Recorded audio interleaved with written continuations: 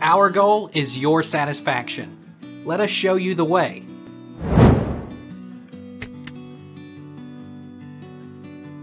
How can I run emulator without virtualization?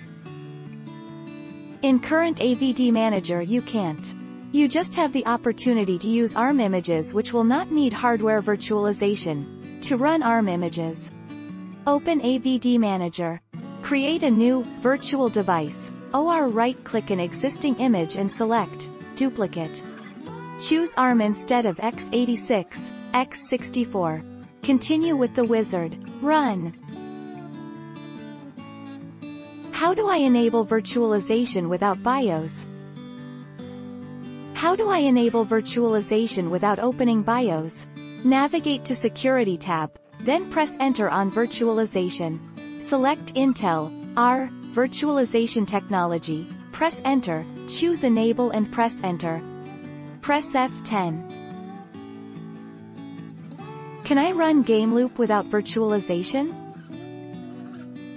Before you can turn virtualization on in Gameloop, you will have to make sure if it is enabled on your CPU in BIOS.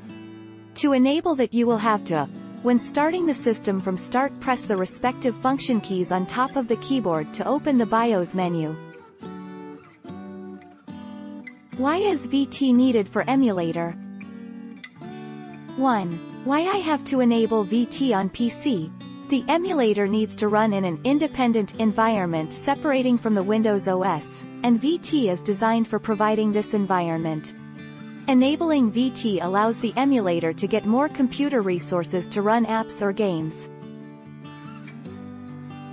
Does all Android emulator need virtualization?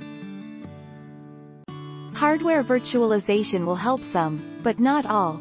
With Android emulation, you first look at your objective, development, or a specific game, and then choose the emulator that best matches your need. Then you find out whether it uses x86 or ARM and adjust your hardware settings to match. Take our lead. Let's help you make your mark.